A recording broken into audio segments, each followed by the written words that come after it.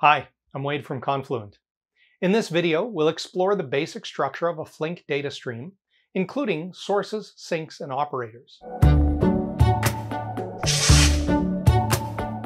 When trying to imagine data streams, I like to picture them as water pipes.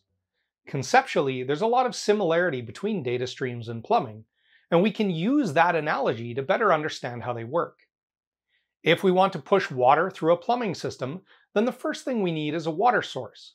Typically, for a plumbing system, that source would take the form of a water pump.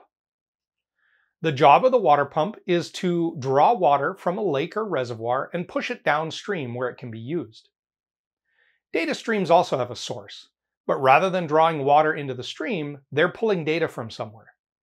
This might be coming from a database, but often it comes from a streaming source, such as a Kafka topic. However, their job is the same as the water pump. They pull in the data and push it downstream. Let's go back to our plumbing analogy. The other key thing we need is a destination for our water. This is typically going to be something like a shower or a sink in a building somewhere.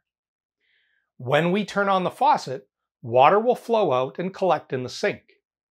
Data streams also have a sink. However, in this case, the purpose of the sink is to store our data. We might consume the data and dump it into a database, or we might push it to a Kafka topic.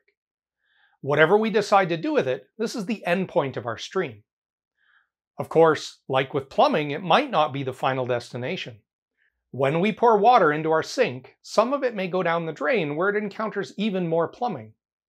But that water has left our original plumbing system and entered into something new. Similarly, a data stream might connect to a Kafka topic to be consumed somewhere else, but our data stream is now finished with it. The final thing we need in our plumbing system is something to carry the water from the source into our sink. This is done using pipes. The pipes can do a lot with the water flowing through them. They can change direction in order to get the flow to the right place. They can widen or narrow to adjust the speed and pressure of the water, or they can branch off to multiple pipes. In a Flink data stream, this role is taken on by the operators. These operators allow us to transform our data in various ways. We can alter the data to look different from the input. We can perform operations that will increase or decrease the flow of data, such as filtering out data we don't care about. And we can create branch points in our data flow that allow us to fan out to multiple streams or join streams together. One of the key similarities between our plumbing analogy and data streams is the role of backpressure. In our plumbing analogy, when we turn off the faucet, that causes backpressure in the pipes. This pressure goes all the way back to the water source and prevents any more water from flowing. If we didn't have this backpressure, then the source would keep pushing water and it would have nowhere to go. The result could be a catastrophic failure somewhere in the pipes. In our data streams, we have a similar problem.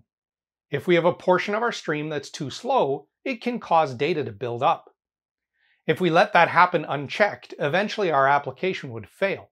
Thankfully, Flink supports end-to-end backpressure. If an operator is slow, Flink will prevent upstream operators from sending more data. This backpressure can propagate through the system all the way back to the source. This will help prevent catastrophic failures. So that's a rough outline of many of the key components in a Flink data stream. There's a lot more going on under the hood that we haven't covered here, but this should be enough of a tour that we can start putting some of these pieces together in real applications. If you aren't already on Confluent Developer, head there now using the link in the video description to access the rest of this course and its hands-on exercises.